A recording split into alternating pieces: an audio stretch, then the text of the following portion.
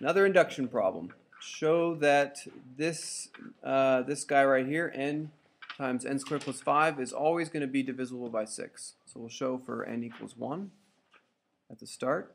So we get 1 times 1 squared plus 5, which is 6 times 1, which is 6. So that one works. First domino has fallen. Show true for n equals k. So this is saying that k times k squared plus 5 should equal some sort of 6a. Should be factored into 6 times a. Show true for n equals k plus 1. So we have k plus 1. K plus 1 squared plus 5. And that should be some 6a prime. Okay, so this is our substitution piece, and this is our goal.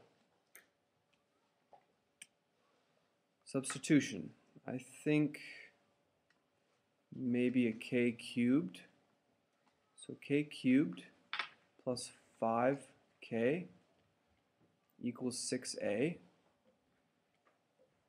So therefore k cubed is equal to 6a minus 5k.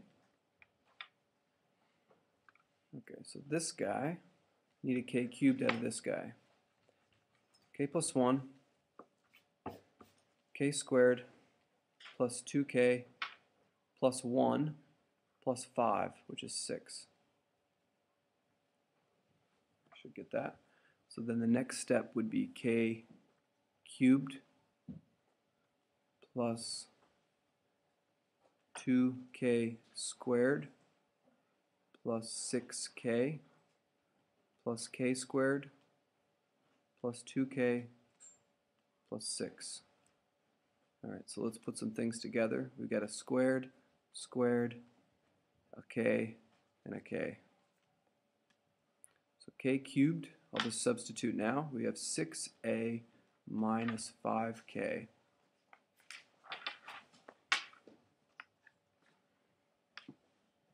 Plus 4,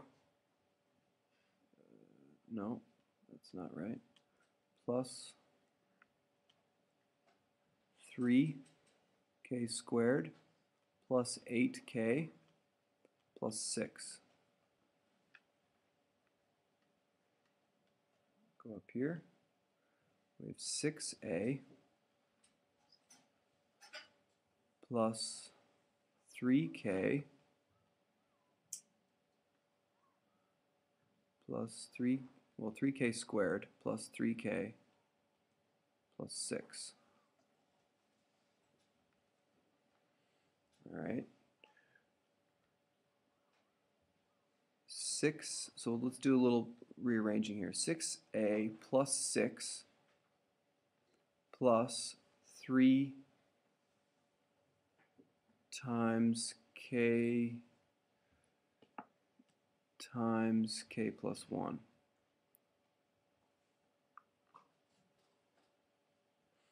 So this guy is definitely divisible by 6. They both have 6's. The question is this divisible by 6?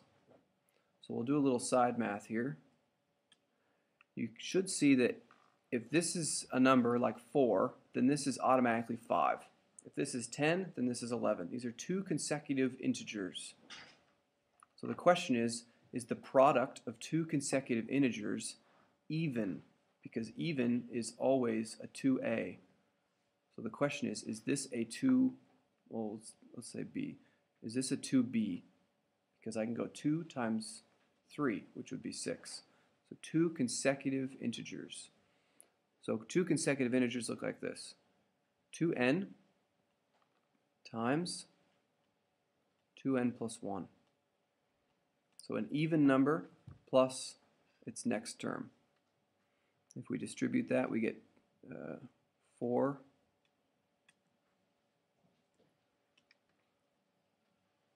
4n squared plus 2n And if I factor out a 2 here, we have 2n squared plus n.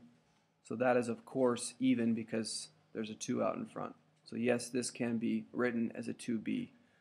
So let's go back to blue here, and we get 6a plus 6 plus 3 times 2b. All I care about is if this is even, which it is. I just proved that. So then I can factor out a 6a plus b plus 1, which is, of course, can be written as 6a prime. And there you go. I think I killed that one. So let's put a little gravestone here. Maybe a little grass here too. And a flower.